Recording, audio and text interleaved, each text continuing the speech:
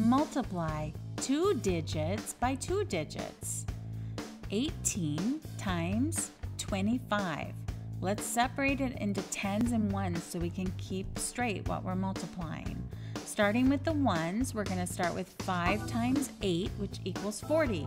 We put the 0 in the ones place and we carry the 4 over to the tens place. Just like it was in addition, the 4 stands for 4 tens and the 0 is in the ones place. So let's continue with 5 times 1 equals 5, and then we have to add that extra 4 for 9. So 90 is the first answer for multiplying by the ones. Now we're going to look at the tens with the 2. So we put a 0 in the ones place, and then we multiply 2 times 8, which equals 16. You put a 6 and carry the 1. And we still need to multiply 2 times 1, that equals 2, and don't forget to add the extra 1, which makes it 3. So we have 360 when we multiply by the tens. Now we add the tens and ones together.